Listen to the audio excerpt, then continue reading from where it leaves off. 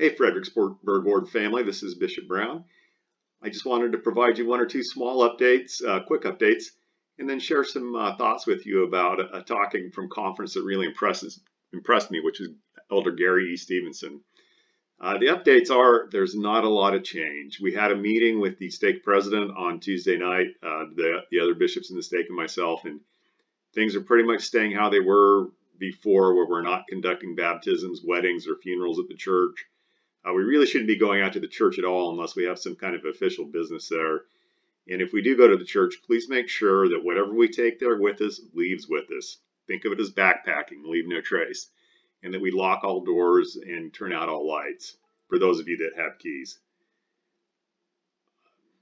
That said, I want you to know that I love you and I miss you. And I'm hoping that, sooner than later, we get to meet together again. So on to the conference talk that I was thinking about was Elder Gary E. Stevenson. I've been thinking about this one quite a bit since conference. I really liked how he talked about the renovation or the improvements, the upgrades they're doing on the foundation of the Salt Lake Temple, and then asked us to ask some questions of our own life, where he said, how could this extensive renewal of the Salt Lake Temple inspire us to undergo our own spiritual renewal, reconstruction, rebirth, revitalization, or restoration? And he said we might start such a process by asking, what does my foundation look like? Now what I did was I tried to match some scriptures to each of the three questions that he asked that were meaningful to me. I'd like to ask you to do the same. Either you can ponder the scriptures that I've put here or find your own, preferably find your own, that are meaningful to you as you think these questions over. But I liked Helaman 5:12. Because this talks about being founded upon the rock of our Redeemer, who is Christ, the Son of God. And tells us this is the only sure foundation whereon if men build, they cannot fall.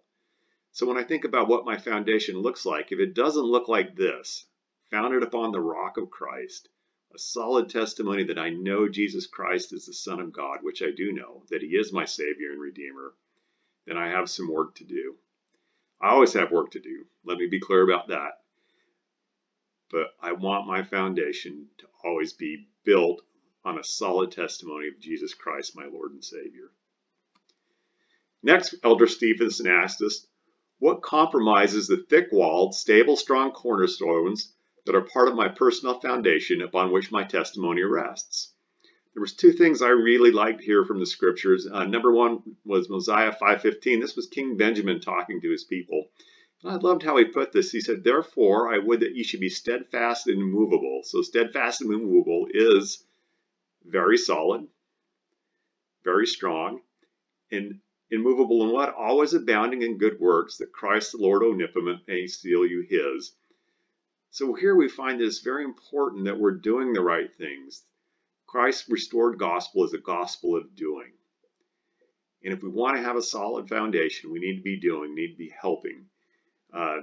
Helping others, helping ourselves, helping our families in so many different ways. I'm not going to try to list it all, but this is something to ponder over is, do I abound in good works, that Christ may seal me his? And then, of course, Ephesians 2:20-21, where he talks about, and are built upon the foundation of the apostles and the prophets, Jesus Christ himself being the chief cornerstone. Of course, this is referring to the church. And is part of my personal foundation, a strong testimony of the restored gospel, of the restoration, that we have living prophets now, that Joseph Smith was a prophet of God who brought forth the Book of Mormon. Do I have that testimony? And then the final question that Elder Stevenson asked us to ponder was, what are the foundational elements of my spiritual and emotional character that will allow me and my family to remain steadfast and immovable, even to withstand the earth-shaking and tumultuous seismic events that will surely take place in our lives? For this one, I picked out Moroni 7:45, which of course is about charity. And the thing I like in this one that really says, well, what would make me immovable? How he concludes talking about charity, because charity beareth all things, believeth all things, hopeth all things, and endureth all things. So if I want my foundation to be immovable, to be able to endure any kind of earth-shaking or tumultuous seismic event like social distancing and COVID-19, I must have charity, the pure love of Christ in my heart. And that will help me endure all things. Well, that's it. That's my message. I hope you enjoyed it. Leave some thoughts, leave some comments. What are your foundational cornerstones? What is your foundation in the gospel? Let's strengthen each other. Let's help each other build strong foundations. Again, I love you and I miss you, and I bear this testimony in the name of Jesus Christ. Amen.